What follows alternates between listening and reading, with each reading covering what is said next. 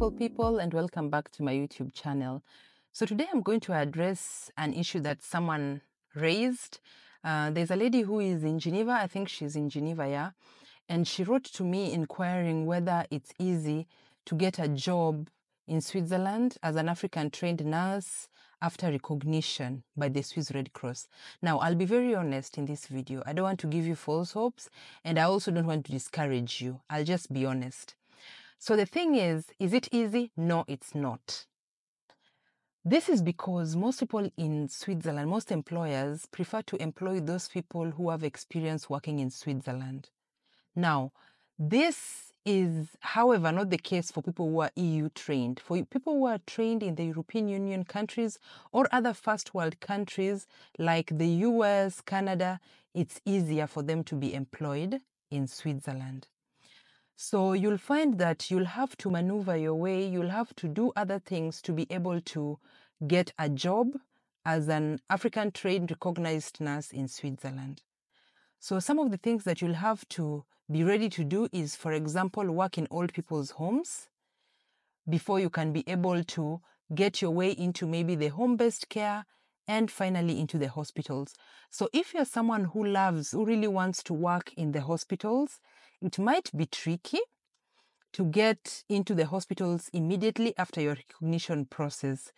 However, there are some things that, like if you had to do the internship, if the Red Cross asked you to do internship and you, for example, did internship in an old people's home, I would advise you that after finishing your recognition process, keep contact with the old people's homes or keep contact with the hospital that you worked in and apply for a job now to be a qualified nurse there.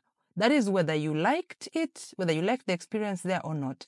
Then once you've worked there with them, then you can now be able to move from one hospital to another hospital of your choice. However, to begin with, it is very difficult. And then I'll also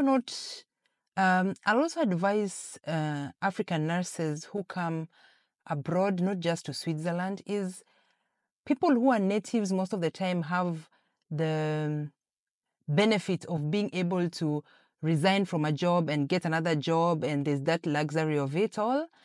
But then for you, if you feel that a job is not good or you don't like a particular job, the best thing to do is maybe apply for another job while you're still in the new job, in the job that you're in, as in your current job.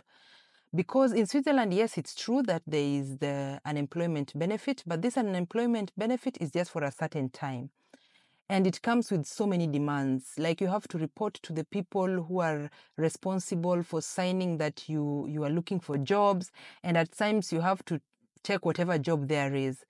And it's also not good for your CV in general, because in the long run, when you decide one time that you want to get the Swiss citizenship, then they will look into things like those.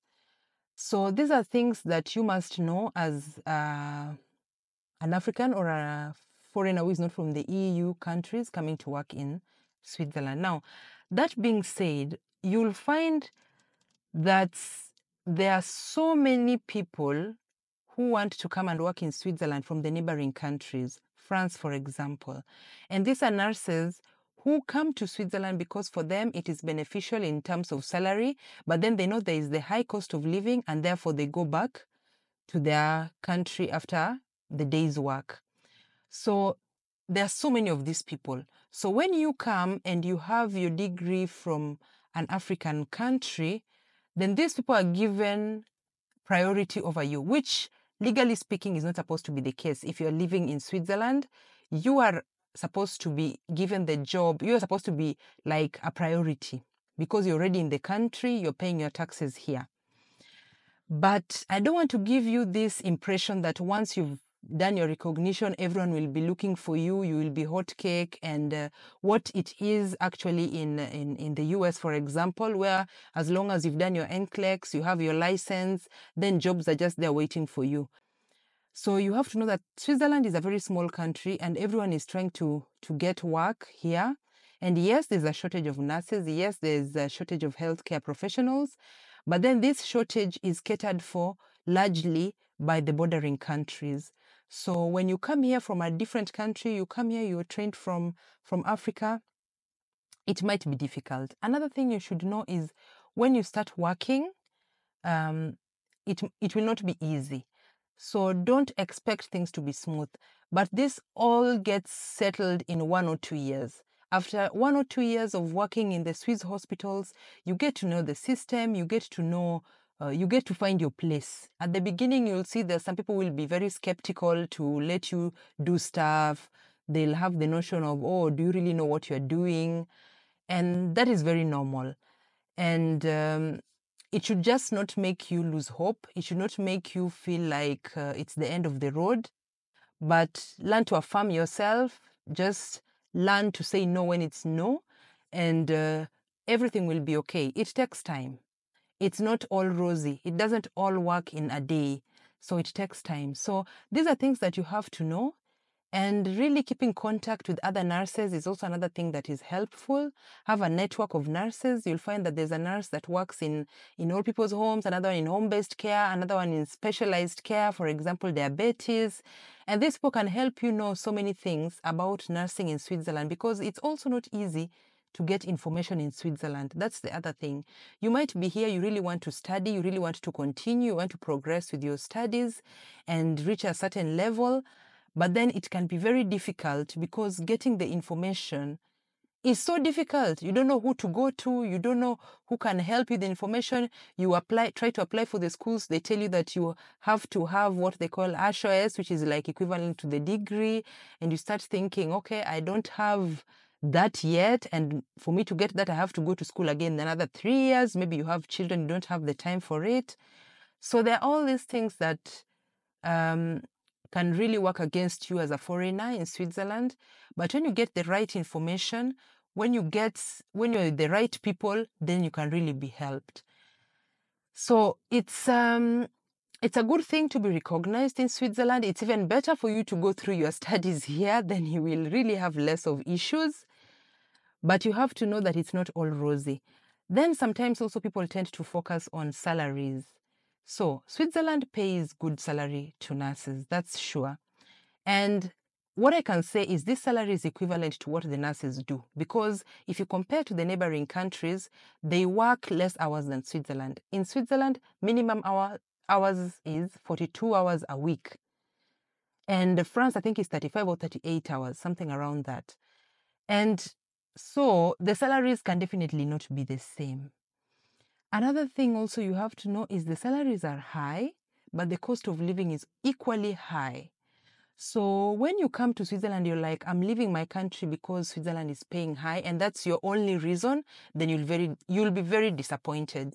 There was even an emission that was showing a nurse who could not afford even to live in a decent house and was basically homeless. So these are things that happen because the cost of living is very, very high in Switzerland. And things like insurance, things like tax, things like rent are things that are really, really expensive. So if you come here and you're just thinking that, oh, I'm going to make money, oh, I'm going to do this, I'm going to do this, especially if you have a family, it's not all that.